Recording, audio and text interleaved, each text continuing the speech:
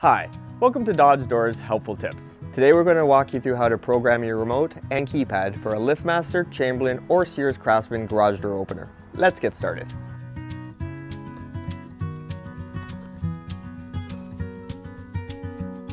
The first thing we need to do is identify the learn button on your garage door motor on the ceiling.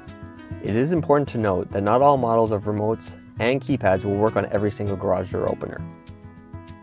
Now climb up on a ladder and remove the plastic light cover over the light bulb. Right beside the light bulb to the right, you will find a button. This is known as the learn button. Press and release this button, then take your handheld remote control and push and hold any button for approximately 5 seconds.